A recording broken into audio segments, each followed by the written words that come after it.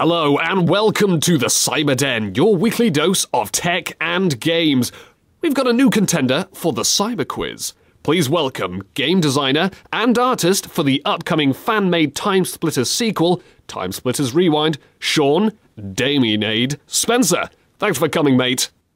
Hiya. So, Sean, TimeSplitters. What's this game all about? Why is this first-person shooter so great, and why has it got such a big cult following these days?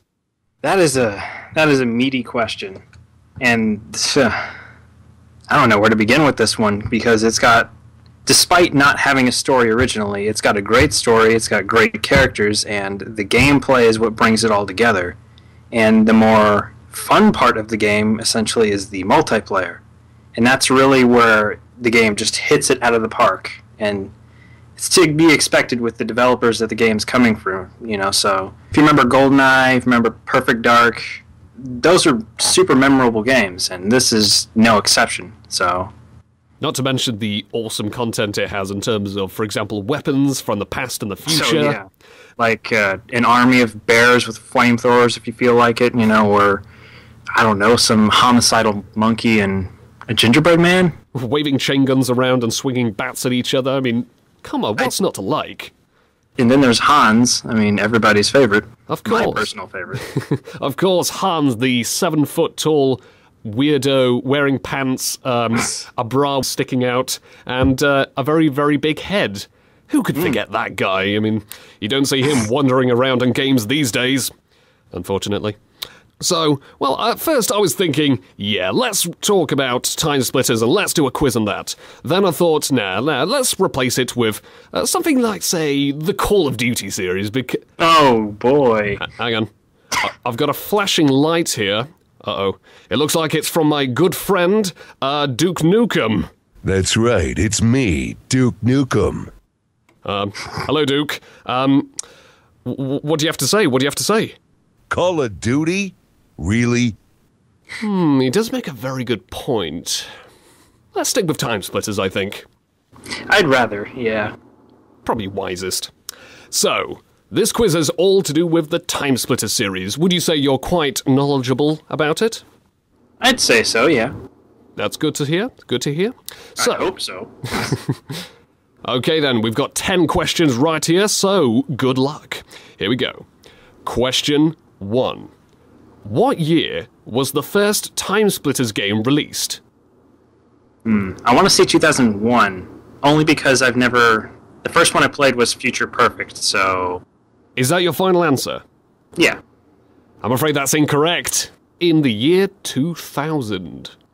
Oh. If you said, could I have a hint, I would have at least given you a 3-choice answer, because I'm nice, but you didn't ask, so... Okay. Nevertheless, don't worry, you still got a chance. Question 2. In TimeSplitters 2, 2 challenges required players to smash all the panes of glass in a Siberian base within a time limit. The first challenge had grenades, but in the second challenge, it was replaced with a totally different weapon. What was Bricks. it? One more time? It was bricks, right? Precisely, it was bricks. Nice one. And funny thing to mention about that, the Chinese chef that's breaking all the glass with bricks, that comes back into play in the remade version of the map in Future Perfect, where that chef is also breaking things. Yeah, it's pretty funny. It was a very fun challenge, that. Okay then, question 3. Which of these cheats was first introduced in TimeSplitters Future Perfect? Or for those who do not know, that's the third game in the series. Was it human gun sounds, slow motion deaths, or fat characters? Gonna go with human gun sounds. That is correct, it was human gun sounds. That was a very Yay. fun one there, just grabbing all the... Every game should have that. Call of Duty would have been just miles better if they just had human gun sounds. Precisely. Who wouldn't love grabbing a rocket launcher and hearing just a pew, pew sound? My 360 no-scope, pew you. Okay then, question 4. True or false? Players who play an arcade custom mode, but do not contribute at all to team games, will be given the patronizing Most Useless award at the end of the game. That's pretty true. Yes, it is true. The developers really wanted you to know when you sucked at the game, so... Yeah, and that goes for people who go for team kills, too. Question 5. Which of these characters was not introduced in TimeSplitters 2? Was it the Hunchback of Notre Dame, a snowman, a lawyer, or an Elvis Presley impersonator? I'm sorry, which one of these was not introduced in TimeSplitters 2? Yes. Elvis impersonator. The impersonator was actually introduced in the first game. He was one of my favourite characters. But he wasn't included in the third game, which made me sad. Question 6. In a challenge titled Cortez Can't Jump from the third game, the player must help the protagonist, Cortez, play a sport game by picking up objects from a distance with an upgraded temporal uplink, which is like a little gadget, for those who don't know, where you can pick up stuff from a distance and throw them, etc. So anyway, what sport game was it exactly? It was like basketball. Basketball, pretty much picking up boxes and tossing them in hoops as he slowly goes down a very long lift shaft. Again, that was another very fun challenge. I really enjoyed that one. Question 7. True or false? TimeSplitters Future Perfect had 2 less game modes compared to the previous game. I'd say that's false. I thought there were a couple extra added-in ones, like the Monkey Assistant and, was it Gladiator? There's a cut one, too. See, I'm working with that, and now it's like, I can't remember which ones are in the game still and which ones are not. You are correct, actually. It is false. It had 3 less modes. Oh. Those were Leech, where you had to shoot enemies to get health back. That was canned because they had a gun that did it in the third game. Then there was Regeneration, because maybe the developers thought it was too Call of Duty-ish and decided to give it the can. Who knows? Probably. And Flame Tag, which is pretty much a game of TIG, or tag if you're American, where you're just setting people on fire by running into them. Those 3 were all removed, and the other games left over were giving a more vigorous polish for the third game. Question 8. The challenge mode in TimeSplitters offered challenges in batches of 3. How many challenges are there on the whole in that game? Are there 18, 20, 27, or 36 challenges? For which game? The first TimeSplitters game. The first one.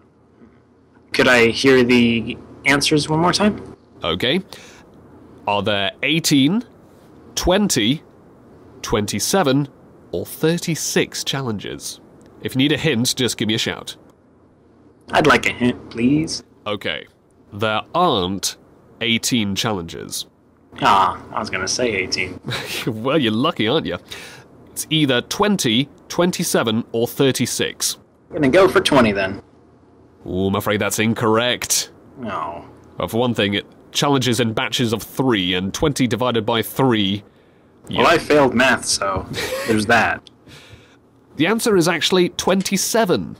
Well, there are 9 stages with 3 challenges in each. So they all have a similar sort of theme, you see. For example, smashing glass, knocking people's heads off, etc. Nevertheless, but don't worry, don't fret, you've still got a pretty good score so far. Let's see if you can keep it up, though. Question 9. The monkey is the iconic mascot of the TimeSplitters series. There are 4 monkey characters in the third game, but who are they? Name them excluding the normal monkey.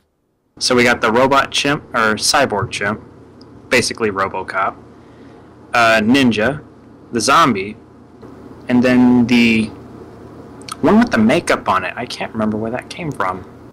That is correct. I'll accept the first 3 because, you know, because there was indeed a RoboCop chimp, a zombie chimp, and a ninja monkey, which are all awesome. And there was also supposed to be a girl monkey, but that was cut. That's DLC. Nevertheless, you got that one correct. Well done. Final question now. So, thinking caps on. Question 10. An iconic British movie features one of the protagonists playing TimeSplitters 2. What movie was it? This one. Shaun of the Dead. Of course it was Shaun of the Dead. Brilliant movie that was. How's that for a slice of fried gold? Looking at your score, well, let me just say, congratulations. You've just got yourself an 8 out of 10. That is a very good score. Well done. Yay, I got a B. Woo! So, Sean, I guess it's over to you then. As your reward, you can plug whatever you want. If you want to plug your YouTube channel, you want to plug TimeSplitters Rewind, go ahead, the floor is yours. Well, since I am one of the level designers, you can come back to my channel and check out all the news updates I do. I do a news update about once a week every Saturday, a little bit later if need be. You can find me at Damianaid at youtube.com. Just type it in the search bar and you should be able to find me. Or you can go over to our site, TimeSplittersRewind.com, and get all the latest news and updates, which you can also find on our Facebook, TimeSplitters Rewind at Facebook. We don't have a Twitter, still. Sean, thank you so much for coming to the Cyberden. No problemo. And I would also like to thank my dear listeners out there for once again tuning into the Cyber Quiz right here on the Cyberden, your weekly dose of tech and games. See you later, Sean, and let me just say, it's time to split.